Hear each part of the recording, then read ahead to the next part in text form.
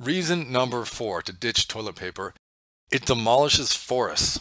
Producing a single roll of toilet paper requires 37 gallons of water, 1.3 kilowatt hours of electricity, 1.5 pounds of wood. Each year, toilet paper in the US consumes anywhere between 7.5 and 54 million trees.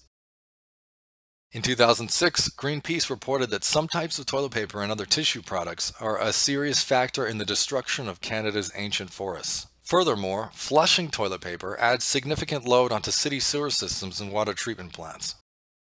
By switching to a bidet, you can virtually eliminate toilet paper use, or easily reduce it by 75%. If everyone did this, each year we would all save hundreds of dollars not buying toilet paper, and millions of trees from deforestation. Hey, it's Mark.